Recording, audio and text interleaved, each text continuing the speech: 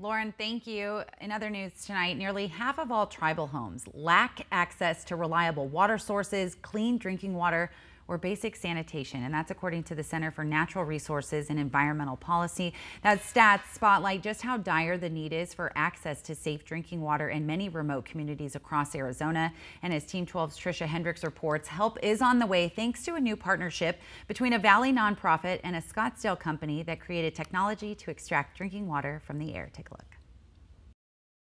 Check it out. That's water coming out of a spout attached to what's called a hydropanel on the roof of a big office building near McDowell and Scottsdale Road. And it's not just any water, it's clean drinking water. The system is also connected to a dispenser inside the office of Source Global, a Scottsdale company that created the technology behind these hydropanels that actually extract drinking water from the air. A completely independent drinking water creation system. Source Global's Ashley Howard shares how the technology works. Creates drinking water using only sunlight and air. The hydropanels use solar energy to power fans that draw in air and push it through water-absorbing material. The process passively turns water vapor into drinking water that's mineralized for health and taste and then kept clean in a storage tank until it's needed. It doesn't require electricity or hard pipes. Source Global recently teamed up with the Phoenix-based nonprofit Local First Arizona to install hundreds of these hydropanels in remote communities across the state, all made possible with the $7.5 million state grant, part of the Arizona Drinking Water Program. I got up, made coffee with